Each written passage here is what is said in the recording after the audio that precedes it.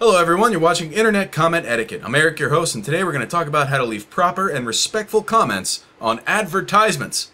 That's right. Now there's a lot of advertisements out there. You got your good advertisements, you got your bad advertisements. Sometimes you get an annoying advertisement like this one. Head on, apply directly to the forehead. Head on, apply directly to the forehead. Head on, apply directly to the forehead. And then there are advertisements that blur the line between commercial and art, where it leaves you wondering, is what I saw really just a commercial?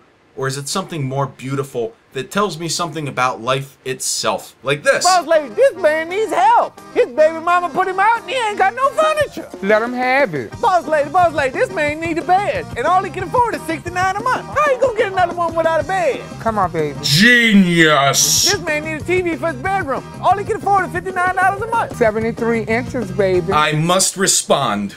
You guys ever wonder how to tweet to Ted Cruz through a YouTube comment? Check this out. At Ted Cruz, finger in my ass update number 12. Can now fit whole hand. Thanks for the advice, hot dick. And tweet. Alright, now you might notice that this is a YouTube comment, but then if we go to my Twitter, that's right, it's also a tweet to Ted Cruz. I bet you're wondering, Eric, how'd you do that? Well, it's all in my 1-hour instructional program available on YouTube. How to tweet to Ted Cruz from anywhere and anything by Salvia. This was a sponsored ad. Did I do it right? I also have a gambling website.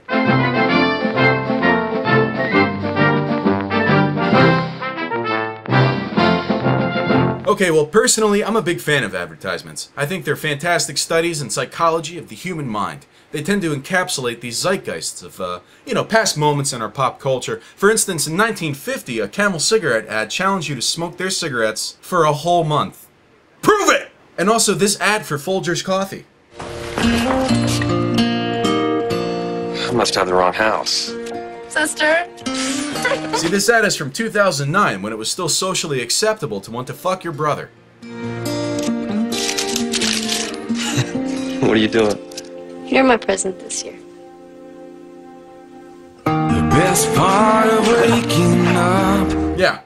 Alright, well let's check out a few of the comments below. Those were not brother eyes, those were bedroom eyes! LOL!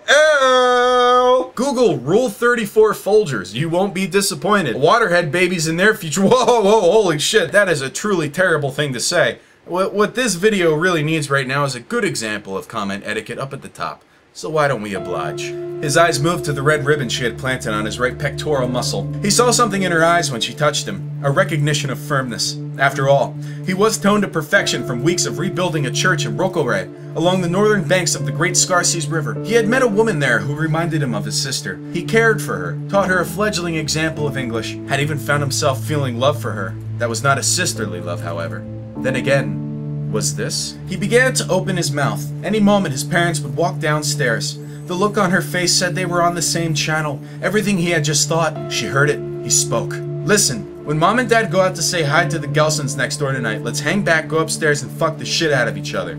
What? She answered, bewildered. Come on, let's do it, let's fuck, haven't we always wanted this? He reached out to reassure her, but she pulled away, fear in her eyes. Whoa, no, I'm just happy you're home from Africa. What the hell are you talking about wanting to fuck me? Are you serious? And like a blade being hammered on the anvil, his father's voice rang out from behind him. What in Sam hell is going on here? I can explain, he stammered, but was cut off by the visceral scream from his mother as she began sobbing into her bathrobe. His father erupted, white morning spittle shooting from the corners of his mouth. No son of mine is gonna drink fucking Folgers coffee! He belted his son in the face, knocking the boy unconscious. This is a Pete's Coffee house! Drink Pete's coffee and shit! Alright, well those are some of the ads that took place years and years ago, but what do ads look like now? Oh, well it's all very exciting. You see, ads right now come in the form of YouTube pre-roll ads, some of which you can skip after a few seconds. Not mine though, mine are all unskippable, unless you use ad block, in which case here's an ad that you can't skip. Yeah, stop trying to click that button, that's not gonna work, you're just pausing the video, dummy. Oh, wait a second, what's that? How did it become clickable? Okay, don't click that. You're gonna miss out on some important stuff on my end.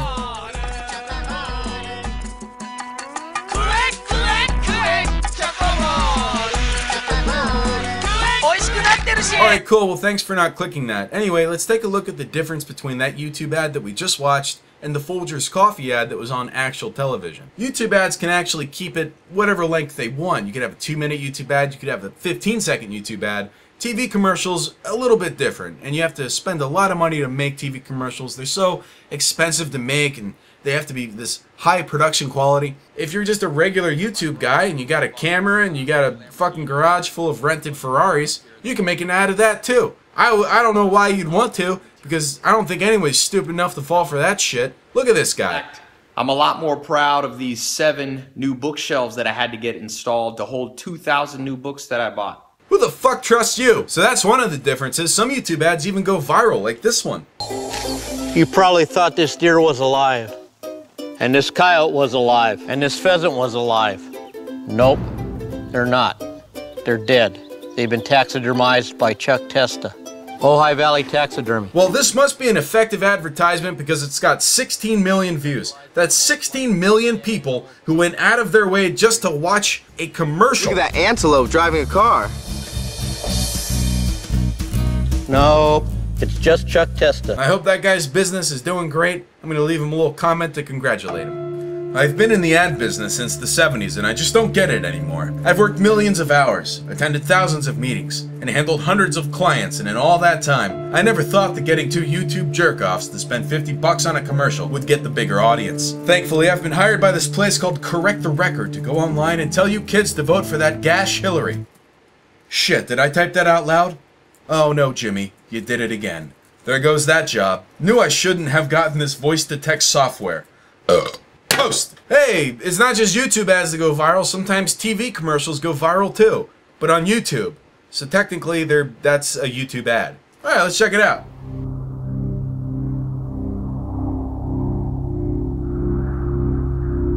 That's a big bull. Yeah. Yeah.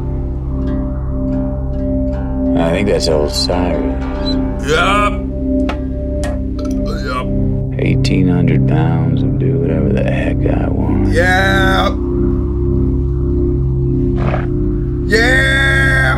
I can respect that. Yeah.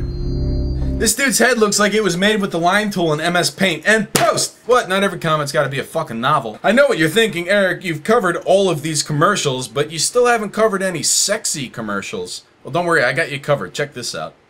Hi, I'm Ashley Blue. And this is my Cyberskin Spread Wide Pussy and Ass. Oh yeah, totally, dude. You can hold me on top of you, or you can pound me on the tabletop. Yeah, dude. At 9 pounds, I feel amazingly. Let's check out some comments, brah. Yes, I love it. Call me, okay? Blurred out phone number. Anyone want to suck my dick? They molded me with my hands on my ass. Look at the way you can see the flesh between my fingers as I spread my ass cheeks for you. And here we find the lowest form of advertising possible, which is advertising within the comments section of another advertisement. And of course it's preying on people whose dicks don't work. Slide your cock through my tight pussy and feel the ribbed love tunnel grip your cock. Never mind the toy, what's her name? It's on the fucking box. I'm also want to sex toe. How to take. You have any idea how much it's cost? Where the bleach? We are provide Indian escorts in Dubai, Pakistani escorts in Dubai, Dubai escorts, call girls in Dubai, and much more escorts in Dubai, call US phone number. Alright, well those comments eat more cock than Donald Trump going to visit the Kremlin, so let's see if we can spruce this whole thing up on behalf of the Society of Etiquette. Caught my son fucking one of these things, and man, I gotta say, the molding on those fingers spreading the asshole apart are top notch. I honestly thought my son had chopped a woman to pieces and was fucking her dismembered, blood-drained pelvic region. You can imagine my surprise when I realized it was just high-quality, hand-poured thermoplastic rubber. I'll bet if you goddamn nerds put half the time into curing cancer as you did figuring out ways to fuck fake pussies, I'd have 20 more years to live right now. See, the Shadow Masters hit me with their tumor satellite because I found out Tower 7 was hosting an Illuminati meeting the day of 9/11, and George Bush was actually trying to save the world by hitting that shit with his plane holograms. And post! Alright, well, hopefully I've helped Joel understand how to leave proper and respectful comments on advertisements now. We're gonna come to a final commercial break. I'm gonna hit play on this, and then we're gonna finish off the lesson. Play! Again, if you have ad block enabled, you're not seeing an ad right now, which is why I'm gonna play this ad from GM, one of our sponsors. This is a fine advertisement. You see, you got a robot losing its job. It's a really human story. Falls into a deep depression here and then throws itself off a bridge. Jesus Christ. Oh, it turns out it was all just a robot dream. Hey, robot, clear something up for me real quick. Yes, Dad? Can robots dream? Oh, no. We are always awake. Okay, so they can't even sleep. Alright.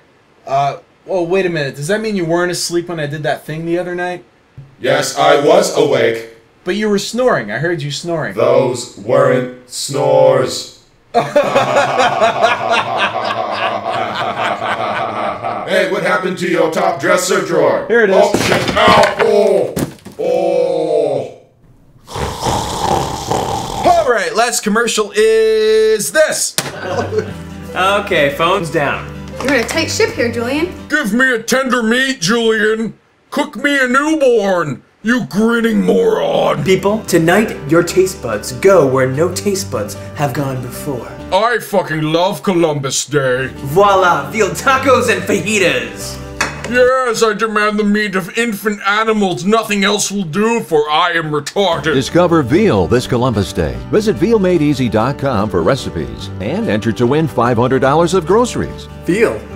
Who knew? Alright, well, that's a whole lot of people pissed off about veal, but nobody really talking about the commercial. So let me just do that then. I eat buttholes and booty chips, bling blang blang, bounced on my baby cow's dick to this shit all day. LOL, No Man's Sky sucks. Fuck you, I'm a girl and I wish they made toilets the babies fit down. Trump 2016 and post. Alright, this space is for sale. This ad space for sale right here. If you want to pay $800, I'll talk about your product here. Big money, Salvia, Salvia. Big money, Salvia. I wish they made toys that babies spit down. Why? I don't know. Planned Parenthood paid me to say that. Big money, Salvia. Big money.